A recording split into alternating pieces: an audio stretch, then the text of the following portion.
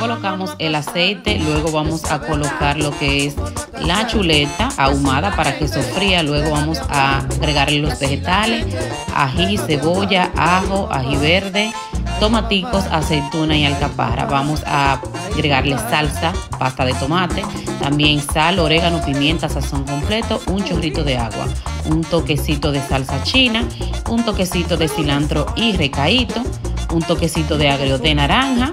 Le vamos a poner una sopita opcional. Vamos a agregar la leche de coco.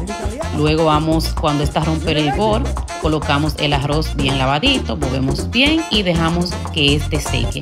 Le voy a colocar otro poquito más de cilantrico y recaíto y luego voy a tapar a fuego bajito por 25 minutos.